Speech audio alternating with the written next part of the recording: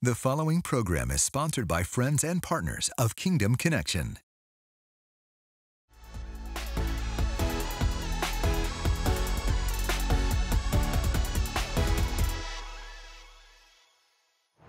I want to talk to you for a few moments today on altars, wells, and encounters.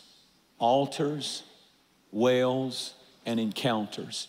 There are three generations that are talked about over and over in the Bible: the God of Abraham, the God of Isaac, the God of Jacob. Three generations.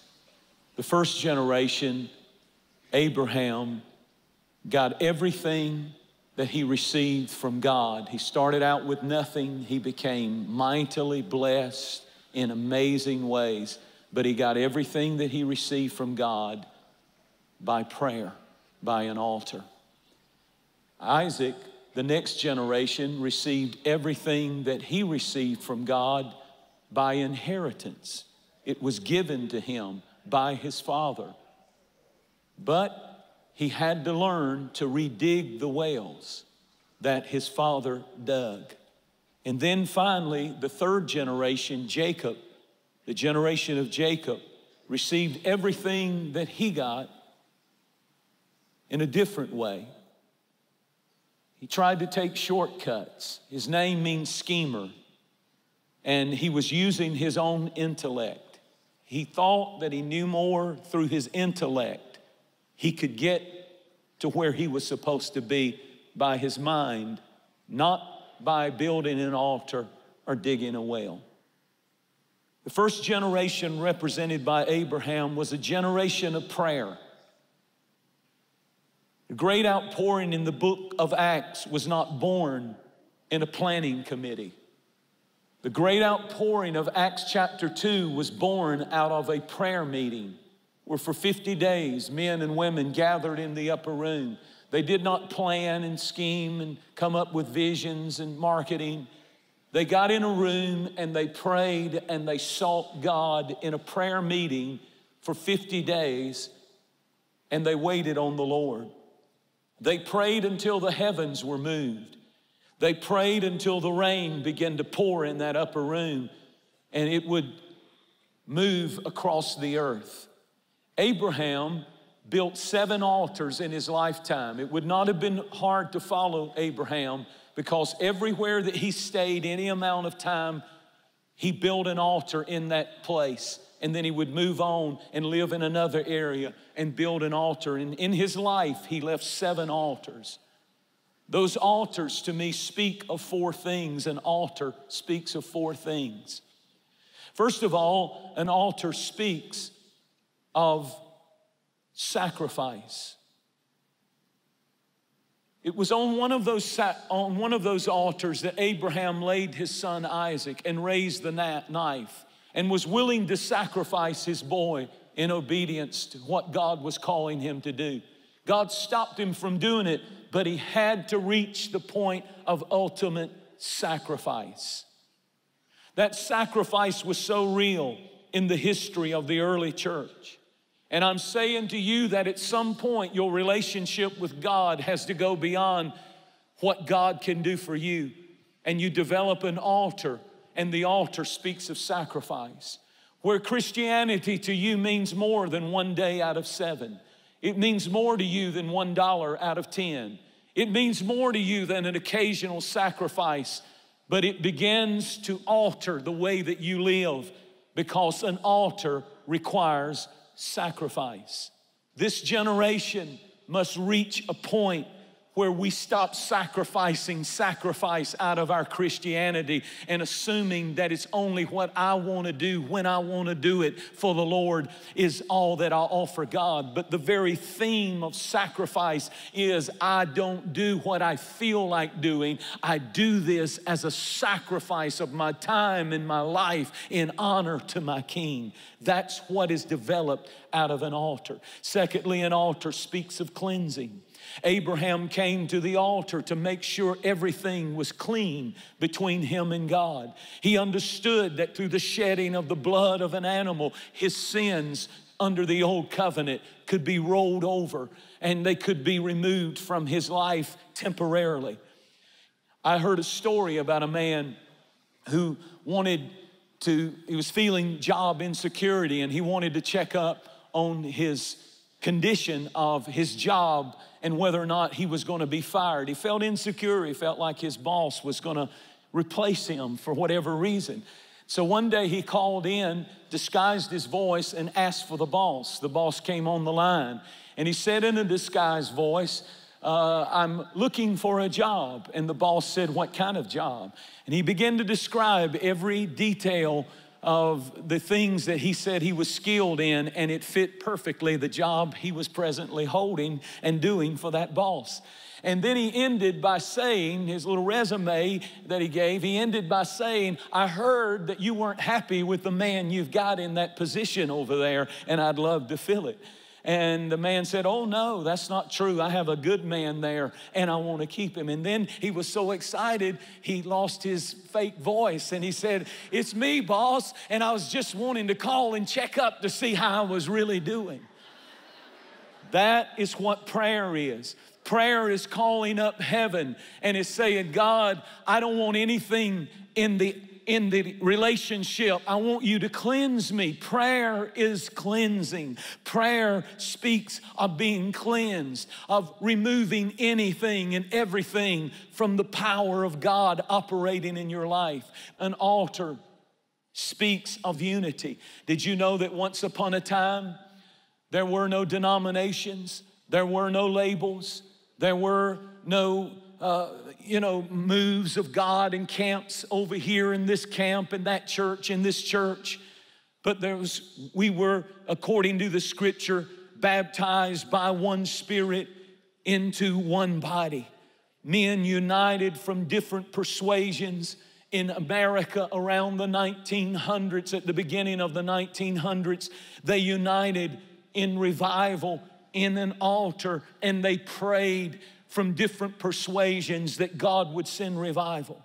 And then lastly, an altar speaks of the place of prayer. When men take time to seek the face of God, they take time and discipline to seek the counsel of God, the will of God, the way of God. It's critical. That early generation, and many of you are the byproduct like me of those who've gone before us, who they built an altar and they understood the power of prayer. Abraham built an altar. And then along came Isaac.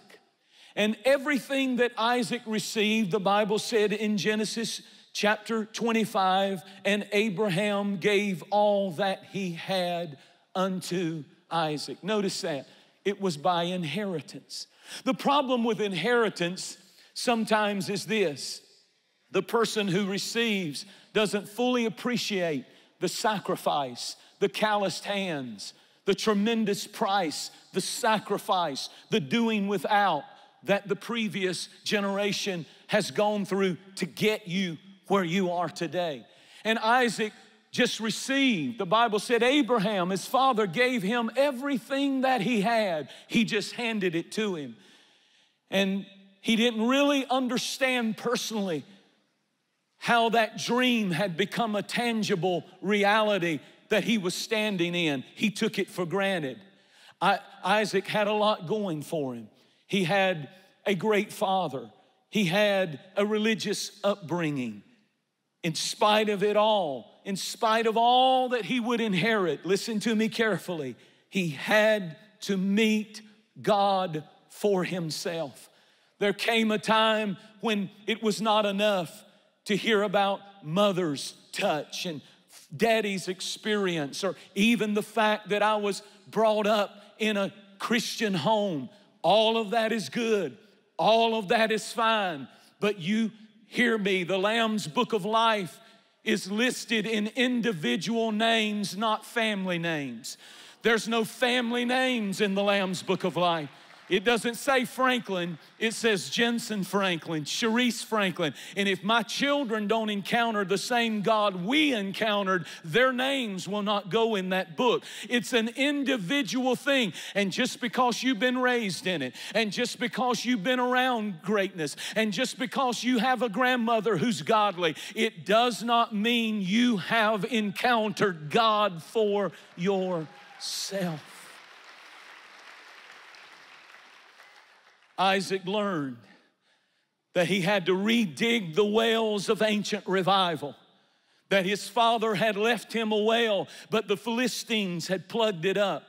And I like the fact, I was reading it again this week as I was traveling, and the Bible said that Isaac actually dug 2 new wells before he redug his dad's old well. In other words, he thought, well, that old-fashioned stuff, I don't need that. Oh, they're silly. I don't need church. I don't have to go. I can worship at home. I don't need this. I don't need that. I don't believe in tithing. I just don't. Your mom and dad, that was for you. But I'm digging me some new wells. But the Bible said those 2 new wells dried up. And I want to preach just a minute to the young people here. You go off to university and you let them tell you what a joke this book is, and you let them laugh at your old-fashioned Bible clinging and calling on the name of Jesus. But any new well you dig, it's a matter of time before it dries up. But we've left you one that if you'll redig it, there's living water there. We've left you one that I don't care how many people make fun of it. When you get in the crisis, when it's your baby that needs a miracle, or it's your family that's in a crisis, the only thing that's going to stand is the Word of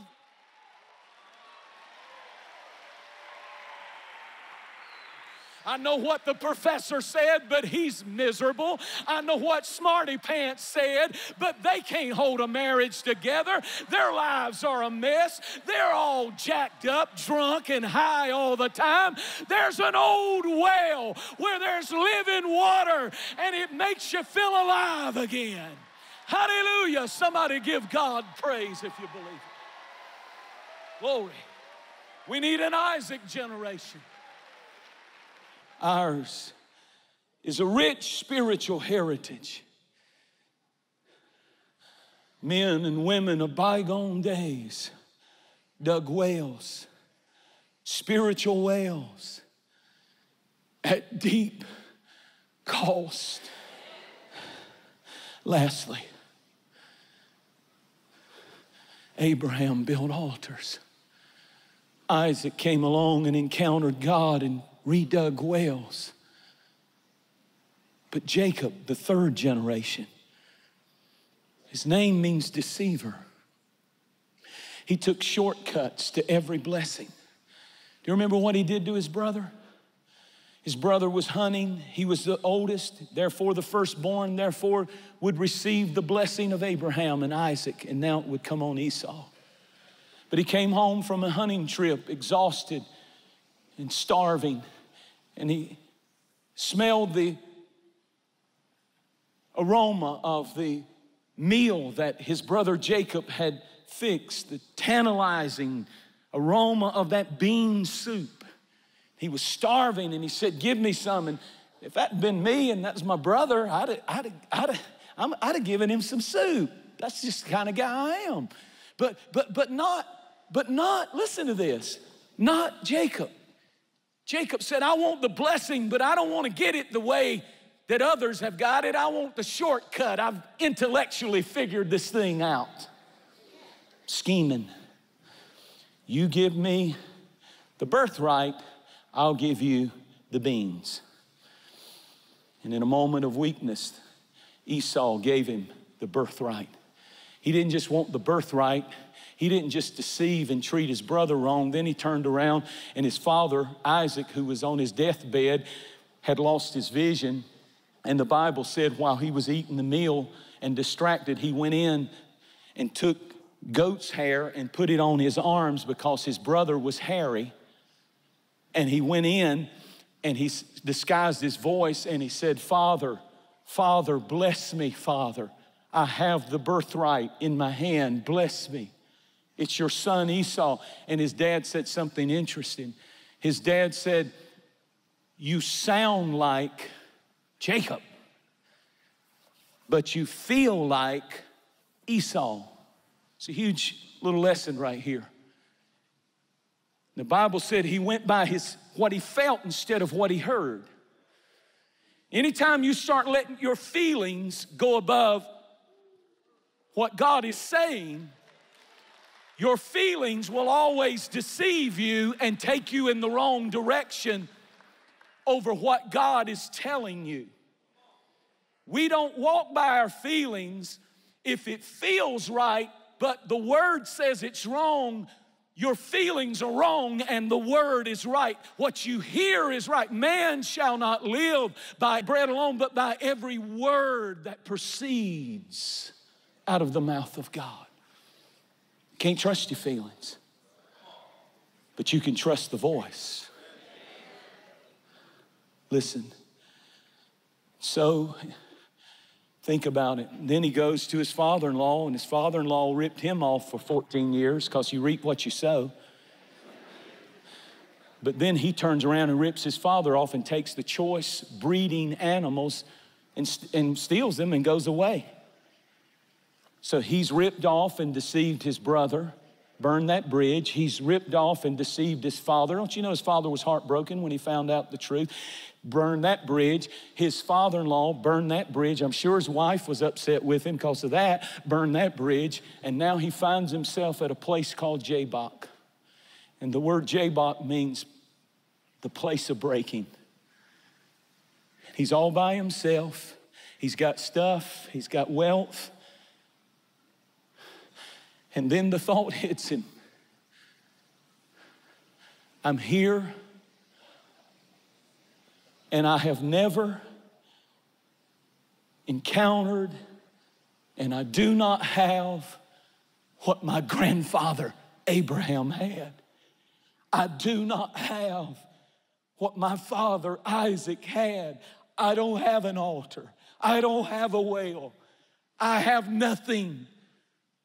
And suddenly he cries out to God and he says, I want to have a fresh encounter with you for myself. I thank you for what you did in other generations, but I want you to touch me, my generation, me. I need to know you not up here, but in here. And the Bible said God dispatched an angel, and the angel came. And Jacob grabbed that angel and wrestled with him until that angel touched the hollow of his thigh and disjointed his leg. He was wrestling with that angel. He's having his own encounter with God at the place of breaking. He's broken. Every relationship in his life is broken. All of his dreams are broken. Everything at Jabbok is messed up, but it's there. The very place of breaking becomes the very place of blessing. That anytime God allows you to end up at the river Jabbok, broken, alone, disillusioned, what has happened in my life? How did this happen? What is going on? I tell you what is going on. It's a Bible pattern. Moses go to the desert for 40 years and lose everything, broken. Job, you're gonna go through the trial of your life and you'll lose everything, broken. Joseph, you're gonna be thrown into a prison for 14 years for a crime you didn't commit, broken. Paul, I'm gonna knock you off your high horse and you're gonna fall in the dirt, and for 3 days you'll go blind and you won't even know who you are anymore, broken. But if you read the last chapter of all 4 of those illustrations I just gave you, you'll see this fact that the breaking was where the blessing always came. Always.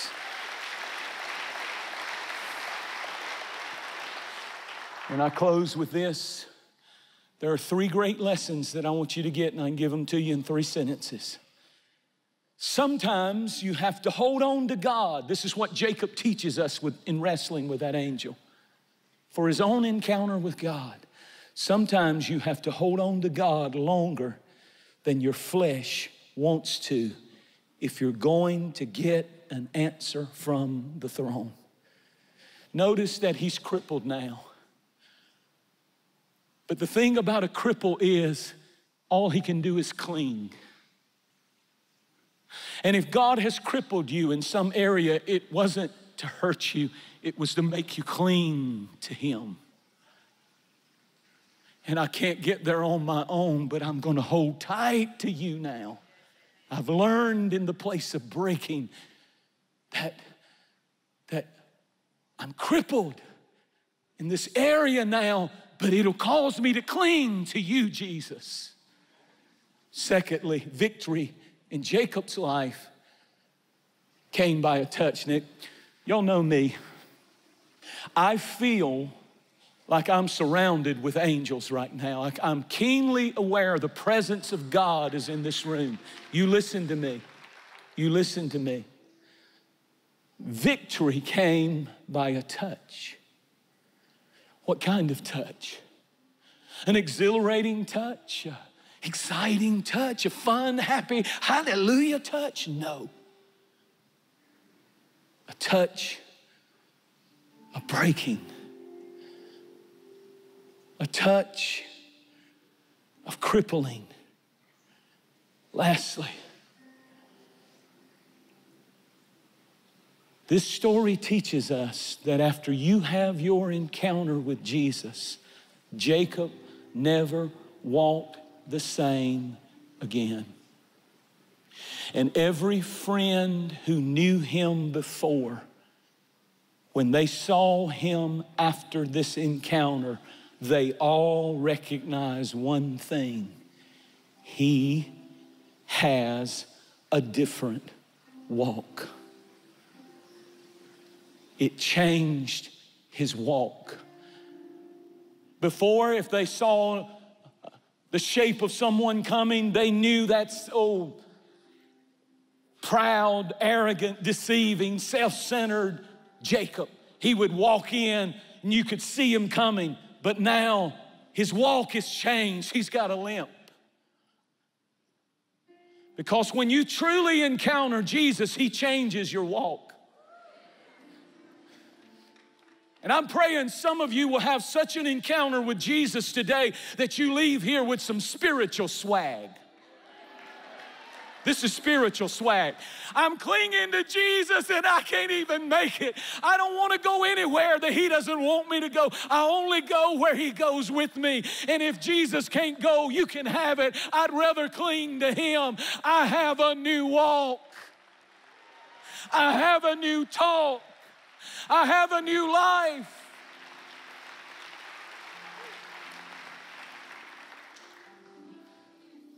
And I wonder, I know when it happened to me. I know when I had a Jacob encounter when I was 16 years old, that I left that building and that service changed. I didn't know what the future held, but I knew one thing: I was clinging on to him and nothing would ever separate me again. That's the truth. Nothing can separate me from the love of God. I've failed the Lord many times, but my lameness, my crippled place causes me to cling, not run. And there's a whole new generation of Jacobs that know about him up here, and you've sat for years and years and years, see all these young people. But you need a well, you need an altar, and you need an encounter. And I close with this. Sometimes victory means defeat. Sometimes you have to lose physically to win spiritually. In the natural world, you lose, it looks like, but in the spiritual world, you just stepped up into God's holy spotlight. And it happened not at a happy place, but at a Jabbok, brokenness, weeping, loneliness, crying, wondering, will I ever see the light again? I know you can't avoid the altar of Abraham. You can't avoid the well of Isaac, and you can't avoid the encounter of Jacob in a personal way in your life.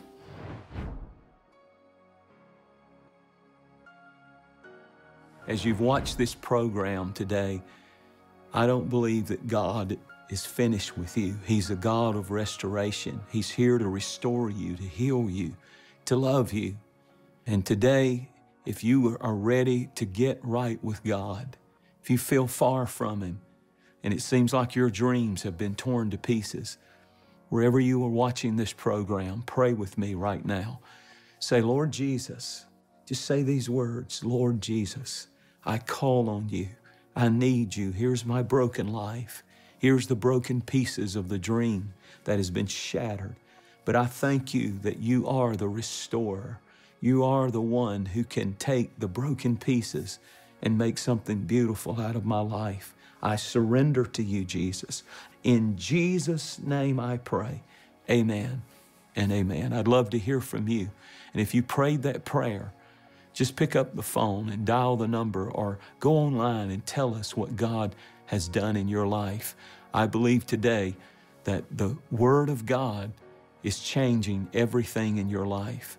And I want to ask you to join us with an urgent need that we have to build a home for teenage girls who are struggling with addiction. Their lives have been torn to pieces. The devil has whispered failure to them. And if we don't intervene in time, he'll drive them to the lowest, darkest place he can put them in. But we can change the way the story ends for these girls. Their failure does not have to be final. We're going to build a safe place for them to be cared for, fed, clothed, counseled, and loved. And most importantly, restored by the power of Jesus Christ. I can't wait to see this home built and filled with girls from the age of 14 to 17 who desperately need the restoration power of Jesus Christ. My announcer's going to share how you can be a part of this miracle. Alcohol and drug abuse is a devastating epidemic in the United States today, with young girls and women becoming the fastest growing demographic. Nearly 5 million women over the age of 12 have a substance abuse problem, and over 200,000 of them die each year due to their addictions. These women need your help. This month, we're partnering with New Beginnings to build a dormitory for teenage girls struggling with addiction. Your generosity will assist in building this new dorm, as well as giving recovery, hope, and the life-changing message of Jesus. For your gift of $35 or more, you'll receive Jentezen Franklin's message, Your Failure is Not Final, and custom bookmark. With your gift of $300 or more, you'll also receive God's Masterpiece Journal and the Jentezen Franklin Legacy Bible. With your generous seed of $1,000 or more, your name will be commemorated on a wall of recognition at New Beginnings, and you'll receive the special edition Legacy Bible. Your generosity will save countless lives of young girls by showing them the life-transforming love of Jesus. Visit us online today. This program has been sponsored by friends and partners of Kingdom Connection. We hope you've enjoyed this teaching by Jentezen Franklin, and thank you for your continued support of this ministry. Your prayers and financial support make these programs possible. For more information about this message and other ministry resources, visit us online at jentezenfranklin.tv.